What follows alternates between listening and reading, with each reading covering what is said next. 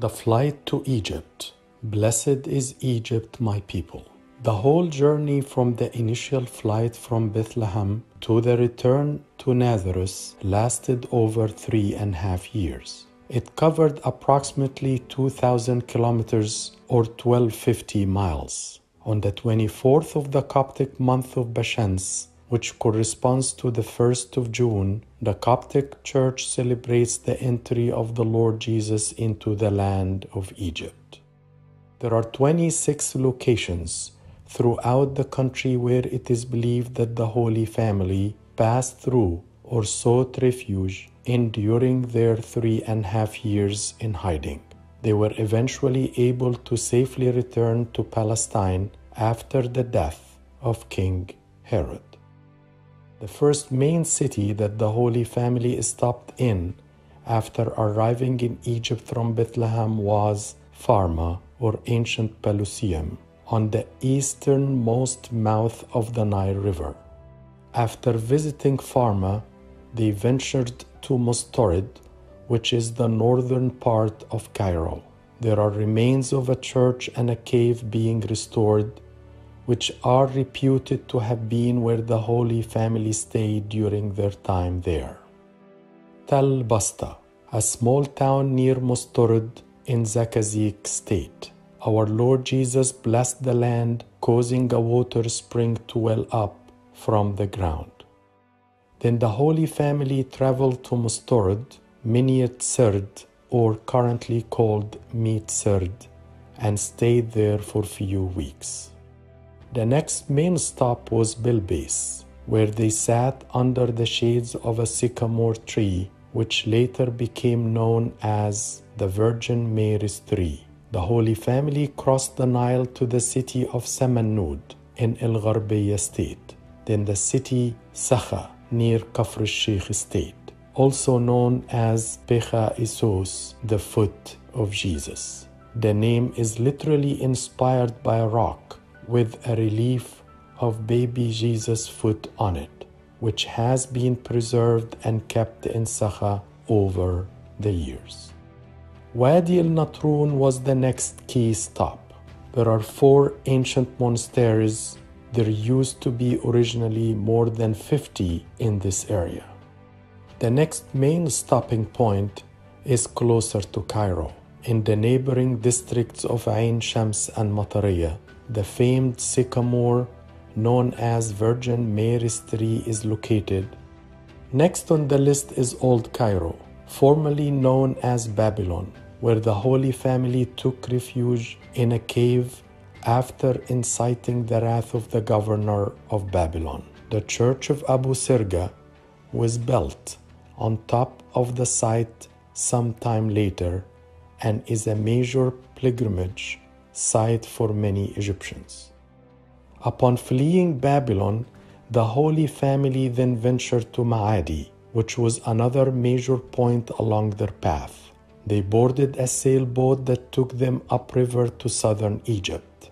The Virgin Mary Church now occupies the docking point in Ma'adi, where they were said to have departed from. The very same steps that the Holy Family used to reach the water are still present on the grounds. A notable event happened in March of 1976 when a Holy Bible of unknown origin was washed up to the banks of the Nile directly below the Virgin Mary Church. It was opened to the page of Isaiah 19:25, declaring, "Blessed be Egypt, my people." The Bible is now on display in the church. The Holy Family then traveled to Old City of Manf, or currently known as Meet Rahina, belonging to El Giza estate. The sailboat docked at the village of Ashnin al-Nasara, a small village near the town of Maghaga. Then the village of Deir el-Garnous, the later site of the monastery of El-Garnous, 10 kilometers west of Ashnin al-Nasara.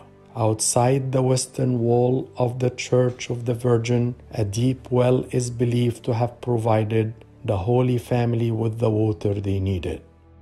They went on from there to a spot later named Abai Isos, meaning the house of Jesus, the site of present-day Sandafa village east of El-Bahnasa. Towards the south, they went to Samalut and crossed the Nile again to East Bank, where the monastery of the Virgin Mary now stands upon Jabal al-Tir, meaning in Arabic, the bird mountain. The mountain is known by that name because thousands of birds gather there. The Holy Family rested in a cave, which is now located inside the church proper. Coptic tradition maintains that the Holy Family rested in the shade of the mountain. Our Lord stretched his little hand to hold back a rock which was about to detach itself from the mountainside and fall upon them. The imprint of his palm is still visible. Therefore, this mountain is also known as Jabal al-Kaf, meaning the Palm Mountain. When they resumed their travels, the Holy Family passed a laurel tree south of Jabal al-Tir. It's claimed that this tree bowed to worship the Lord Christ while he was passing. The configuration of the tree is indeed unique because all its branches incline downwards, trailing on the ground, then turn upwards again, covered in a cloak of green leaves. The tree is named Al-Abd, meaning the worshipper. The Holy Family traveled south to reach El-Sheikh Abada, where the infant Jesus caused the spring to flow.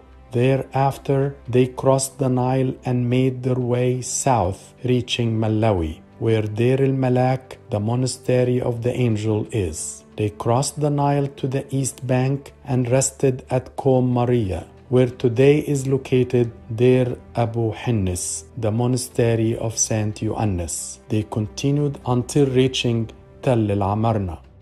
The Holy Family continued heading south, reaching Dairut in Asyut. Their next main point, and the one where the family supposedly resided for over 6 months, is Jabal Qisqam. Here, visitors can still visit El Muharraq Monastery, which is where the Holy Family stayed for the 6th month. Following the death of King Herod, an angel appeared to the Holy Family and told them it would be safe for them to return home. They did make one final stop in Asyut, visiting the Mount of Doronka, which is now currently hosting the monastery after its name. Then they retraced back their steps, going back to Palestine and going to Nazareth. There is no other country in the whole world that hosted the Holy Family like Egypt. It seems that our Lord intentionally visited every city and made a dwelling in every region in a 3-year journey. It's not strange that the Orthodox Christianity in Egypt is now the pillar of faith for the whole world. The Egyptians offered monasticism as a gift to the world, giving to every monk or nun Saint Anthony the Great as their spiritual abbot or father. The Church of Egypt also offered and is still offering thousands of Coptic martyrs who supersedes in their numbers all the martyrs of the whole world put together. Our Lord blessed Egypt and continues to bless her for the centuries to come, so she may continue being the true apostolic church and the lighthouse for the whole world.